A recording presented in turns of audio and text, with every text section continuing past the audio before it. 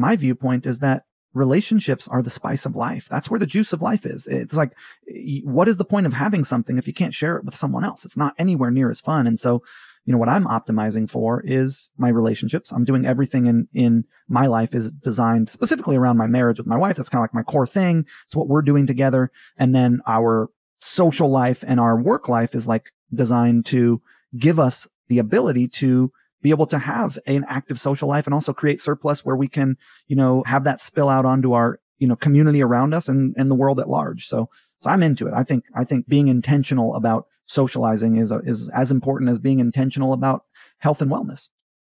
I would be curious to hear, of everything you know about relationships, if you could distill, if there's one defining attribute where if you had to say, okay, this is the one thing I think is the penultimate thing to keep in relationships for healthy relationships, whether that's marriage or friendships or family relationships or business relationships, what would that be? Because I have an answer to that, and I like asking this question. So I'm curious. I'll share mine when I'm done. But what do you think that would be if you had to name one? I'm going to give you two. One is macro and one is micro.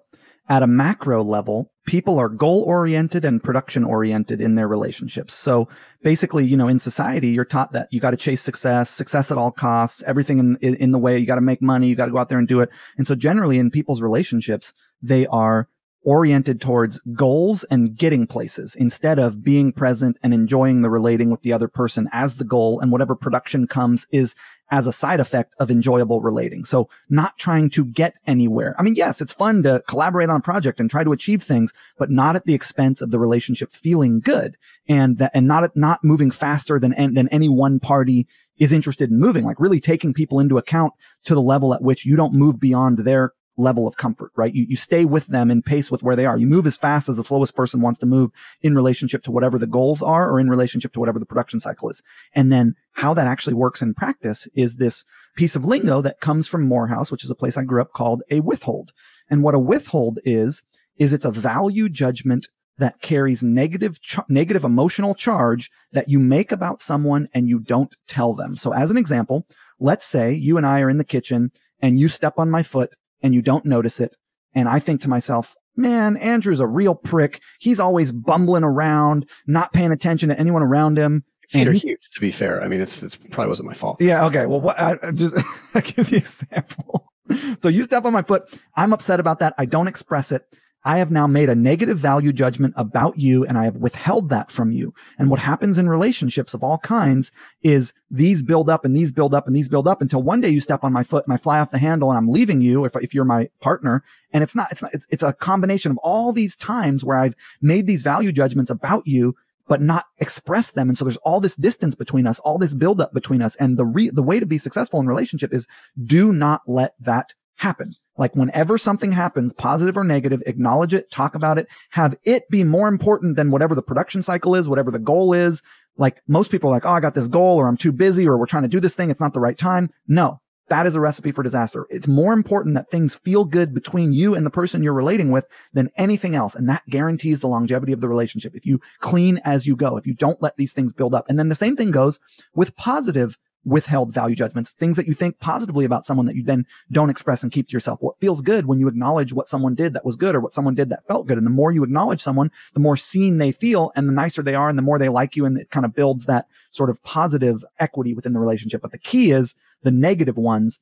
Don't let them build up. Clean as you go. Have how it feels between you and the person you're relating with be more important than any goal or production cycle, and you will be successful.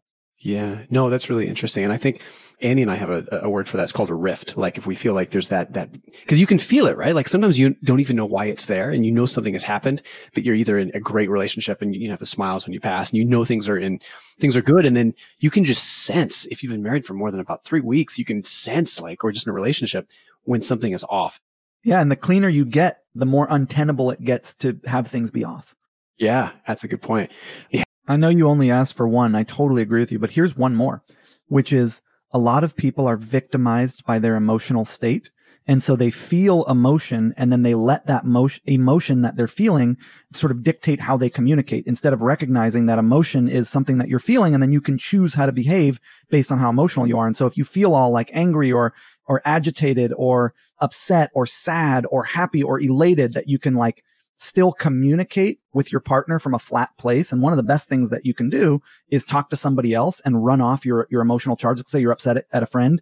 Instead of talking to them while you're upset, go talk to someone else, run off all your charge, that when you approach the friend, even though you might be upset about something, you can communicate with them in a way that they can hear. Because if you communicate with them while you're angry, they will not hear what you say. They will just hear the anger. So I feel like understanding that you're separate from your emotional state is one that a lot of people struggle with. Yeah, that's a really good one. And it's probably a lot of times healthy to talk to a third party about it. But I think also I got to give my mom a lot of credit for this. A lot of times my mom growing up, she would say something maybe in relation to us, we were crazy kids, or to my dad, like, or she'd just tell us like, I'm really upset and emotional about this. And I know it's not valid and I know it's not logical or reasonable, but like I'm feeling this way and it's really making me upset. And so she was simultaneously being able to acknowledge those emotions and talk about them and share them so that we knew she was going through that, but also, also be able to acknowledge that, hey, I realize this is I'm kind of being crazy in her words, right? Like, cause she understands it's not valid. And so I feel like if you can do that too with your spouse or your partner, it lets that other person vent. And on the other side, if like you're reciprocating that, I think it's really healthy and important to be able to say, hey, I totally understand, empathize with those feelings. And even if you don't, like, even if you fundamentally disagree and think, yeah, you're crazy. Like, how are you having this reaction? It doesn't make sense. Thinking in your mind, like, in their reality, this is the emotional state they're in. And even though it's not logical, it's what they're experiencing, and trying to have empathy for the emotion that they're going through, even if you disagree with the logical premise. Totally. I love that. I mean, we're talking about communication fundamentally. And one of the other things that happens is people forget that relationships take investment, right? Like if you want a good sex life, if you want romance, if you want fun, that you have to actually make time for that stuff. And that like what happens is cycles build up. Hey, I got to take out the trash. Hey, we got to take care of the cat. Hey, we got to take care of the kids. Hey, I got to do my work. And it's just like you become like sort of de facto roommates and partners because you forget to invest in the areas that brought you to the dance in the first place, which was going on dates together and having fun together and spending time with just nothing to do but talk to one another. And so, I mean, I see this happen a lot. It's a common, I was telling you before the podcast that I sat in literally thousands of hours of relationship counseling growing up. So my parents did. So I was able to sit in on those rooms. And this is a common experience that people have, is they just kind of forget, because life gets so busy, and that they forget to kind of invest in the relationship in the areas that are what initially got them together. And it's really easy to counterbalance that. You just start. You just set up a date night once a week and you just kind of take it from there.